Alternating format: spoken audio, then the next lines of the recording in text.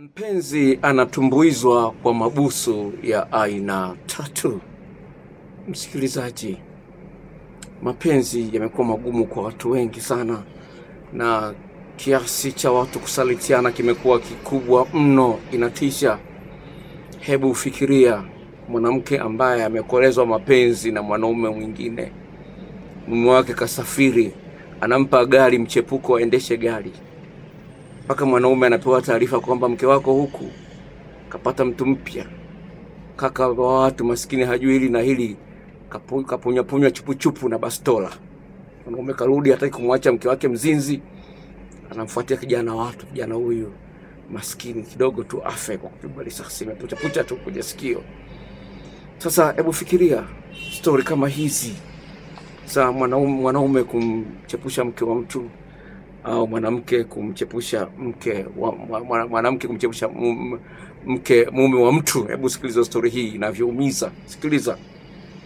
Ila kwa sasa hatuna maelewano mazuri cause nimechoshwa na usaliti wake. Huyu ni mwanamke anaongea.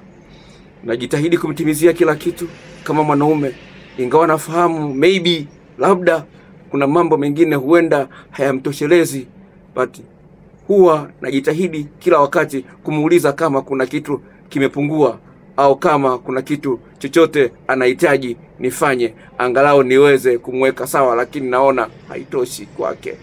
Mwanamke ana kazi, mwanaume ana kazi, ndoa ina miaka 9. Amegundua kwamba mke wake anamsaliti, na kwa bahati mbaya mwanamke naye vile vile alikuwa na urafiki mkubwa sana na huyu mama wa miaka 35. Alikuwa anakuja nyumbani, anamletea mtoto zawadi, anakuja na wasalimia. Sasa siku mwanamke anakuta message za mapenzi kutoka kwa yule dada. Yule dada aliacha kukanyaga hapo. Sasa haya yanatokea katika maeneo mbalimbali. Sasa tujiulize, kwa nini haya mambo yapo? Kuna nini? Yule dada ana kazi yake, anampenda mume wake, ukimwangalia kwenye sura ni mzuri. Kwa sio mzuri wa daraja la kwanza, lakini ni mzuri. Sasa mimi kama mwanaume nikiangalia wanawake, nikiangalia wanaume na saikolojia nilionayo, lazima niangalie kila kona ya uhusiano, wapi watu wanakosea, na nifanye tafiti kuweza kuelewa undani wa shida ambazo watu wanakutana nazo. Hebu fikiria, lini ulijifunza kupiga mabusu? Na unajua jinsi ya kupiga mabusu sawa sawa, na unajua thamani ya mabusu. Sasa napenda kwambia hivi, kuna sayansi kabisa ya mabusu. Sayansi kabisa, yani kuna kile kabisa sayansi kile cha mabusu kipo. Kwa sababu kina thamani sana. Bufikiria kwa mara ya kwanza unataka kumbusu mwanaume au unataka kumbusu mwanamke, unambusuje? Unajua jinsi gani ya kumbusu? Katika ulimwengu huu ambapo mwanamke ulienaye au mwanaume ulienaye shatembea na watu wawili kabla yako wewe, au watatu au wanne, lazima utalinganisha. Huyu dada ambaye nimekusomea message yake anasema yani kwa wiki tunafanya mapenzi sio chini ya mara 4, lakini bado mwanaume anasaliti. Kitu gani kimepungua? Hebu fikiria. Anasema kwa wiki tunafanya mapenzi mara 4, lakini bado mwanaume anasaliti. Sasa unaweza kuona kwamba huenda kuna kitu ambacho huyu dada anasema nimemuuliza. Nirudia maneno. Sawa, nirudia maneno. Anasema hivi, najitahidi kumtimizia kila kitu kama mwanaume, ingawa nafahamu maybe kuna mambo mengine huenda hayamtoshelezi, but huwa anajitahidi kila wakati kumuuliza kama kuna kitu kimepungua au kama kuna kitu chochote anahitaji nikifanye. Nikamuuliza, ameshawahi kukuomba kinyume na maumbile? Akasema hapana. Na kama mtu hajawahi kuomba hata mara moja, maana yake hicho kitu hakitaki. Sasa kuna nini kimepungua? Sasa ukisubiri uambiwe, utajuta huko mbele. Ukisubiri kwamba uambiwe bwana hiki kimepungua, nataka nifanyie hivi, wewe unaninyonya sikio, itakula kwako. Usubiri kuambiwa, jiongeze, Waswahili wanasema. Kwa hiyo kumbusu mwanaume au mwanamke kuna faida kubwa, kunatengeneza connection ya hisia kati yako na yule mtu. Sawa, kuna connection ya hisia kati yako na yule mtu. Sikiza mwanamke ambaye kwa mara ya kwanza anatamani apige mabusu, anasemaje? Anasema hivi, I was 23 years old before I ever kissed a guy. Nilikuwa na miaka 23 kabla sijambusu mwanaume yote yule. Na mwanaume wa kwanza kumbusu alikuwa na umri wa miaka 27. Sawa? Asema nilikuwa nervous. Nilikuwa najisikia yani woga, naogopa. What if I couldn't kiss well? Asema kama sijui kumbusu mwanaume sawa sawa itakuwaje? Sawa? Vipi asipopenda kubusiwa na mimi? Jinsi ninavyobusu ufundi wangu nautumia asipopenda. Sawa? Anasema I wasn't sure if he liked it, and when I asked was it any good? Anasema hivi sikuwa na uhakika kama kweli anajua kupiga mabusu, lakini nikamuuliza, je, ulipenda? Akasemaje? All I heard from him is yani unamuuliza mtu ulipenda sana. Unaona? Alafu anasema hivi, he didn't sound all that enthusiastic. Anasema sio, hakuonyesha uchangamfu wote katika kutoa jibu lake. No, I knew I had to learn. So to be a good kisser. Anasema nikajua hapo nahitaji kujifunza kuwa mpiga mabusu mzuri. Anasema we have been together now, it is 27 years. Anasema sasa hivi tuko ndani ya ndoa, hii ni mwaka 27. I still love kissing him. What I did, anasema bado naendelea kupenda kumbusu. Sawa? What I did was put all my love and desire for him in every kiss. Anasema kitu nilichokifanya ni kuweka mapenzi yangu yote na hamu yangu yote katika kumbusu yeye, kuonyesha kwamba napenda, ni kitu kizuri na kitu kina faida kwangu. Sawa? Sikiliza. I did a lot of practice to be where I am now with him. Anasema nimefanya mazoezi ya kutosha ili niweze kuwa kama nilivyo naye katika mahusiano yetu. Kwa hiyo katika kujifunza kila jambo lazima kuna mazoezi. Sawa. Lakini kabla sijamalizia shuhuda zangu ambazo nimekuletea za wanawake ambao na wanaume ambao wamekiri kwamba ni jambo la muhimu, sawa? Lazima nikusomee hizi shuhuda uweze kuelewa umuhimu wake, sawa? Anasema hivi. Huyu ni mwanaume. Anasema once I pulled this girl.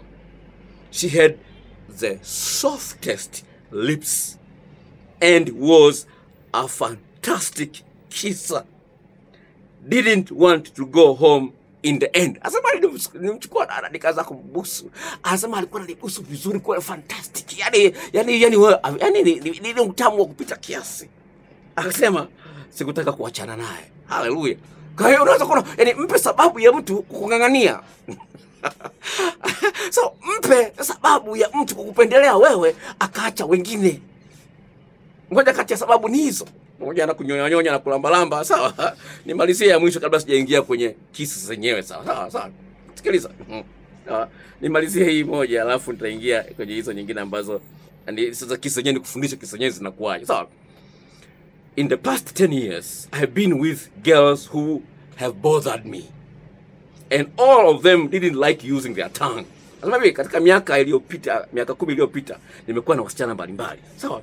Lakini kinachonisumbua akili ni kwamba hawakupenda kutumia ulimi wao. Nitakuja kwenye mafundisho yenyewe yanakuja.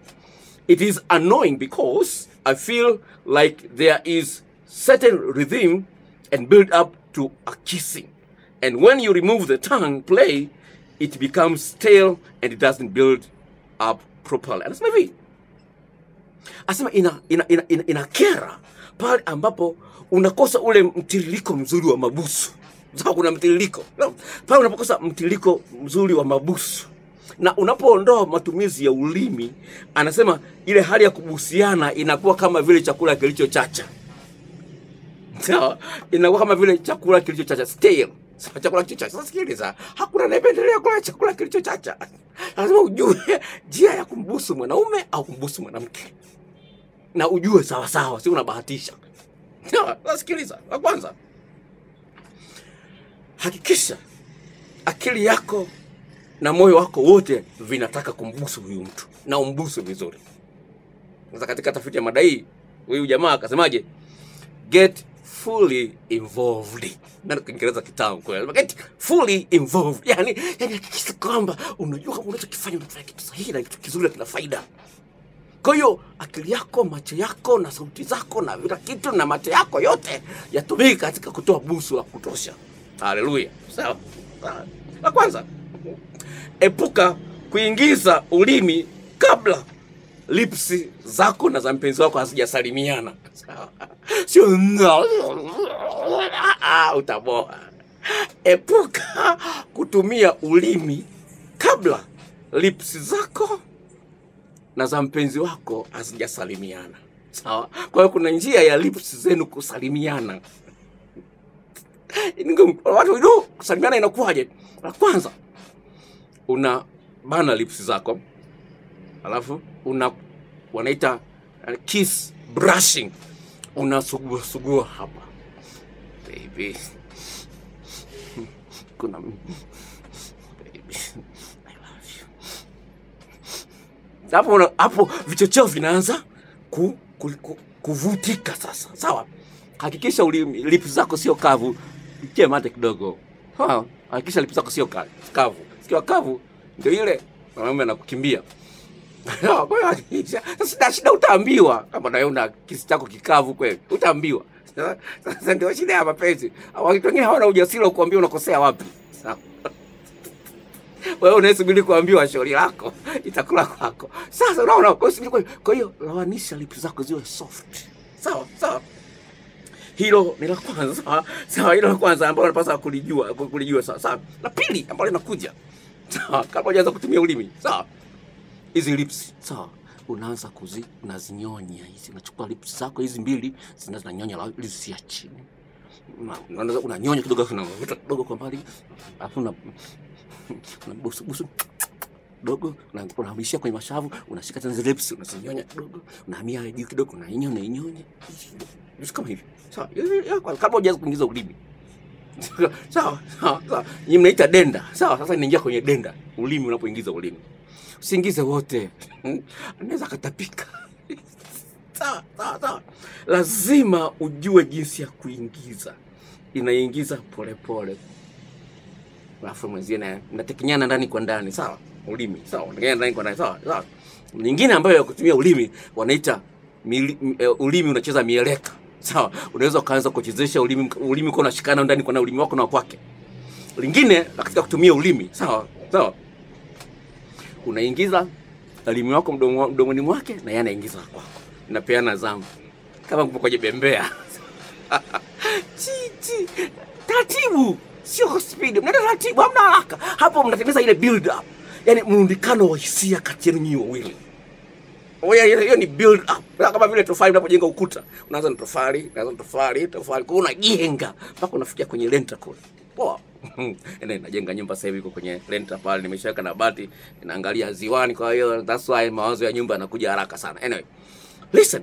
Kwa hiyo jambo la msingi ufahamu kwamba lazima uende katika speed ambayo haitamchosha mwenzio. Sawa.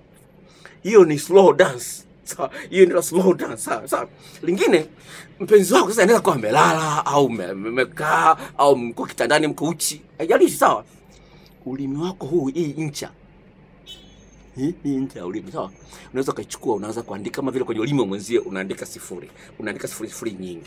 Hapo unaweza, kwa hiyo unaweza kuwa unabadilisha. Unafanya hivyo, unaanza kumbusu kwenye shavu, unambusu hata kwenye pua, kwenye paji la uso hapa, unabusu afu unarudi kwenye mdomo. Sio tu una concentrate tu hapa, lazima kidogo upate na kitu pause kidogo. Sawa? Sasa hapo unamchanganya akili, hajui inakuja kitu gani, ndio ile build up.